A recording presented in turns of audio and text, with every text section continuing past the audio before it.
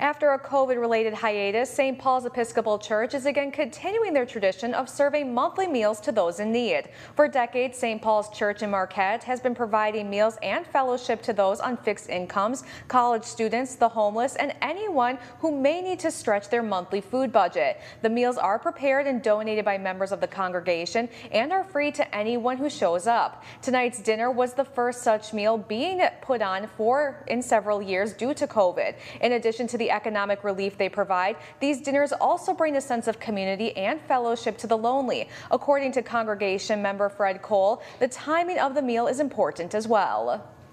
I think there's people who kind of fall between the cracks. And again, we realize that some people are receiving assistance, and assistance was cut significantly here in March, both at the state and federal level. And that's why we really tried to make a push to revive this tradition. And again, we put it on the last Wednesday of the month, each month, because of that, because some people will be running short at the end of the month. Our basic motto is all are welcome.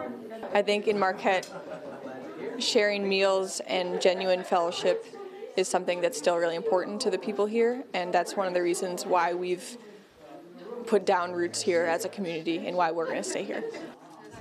St. Paul's plans to continue serving meals on the last Wednesday of the month, and all are welcome.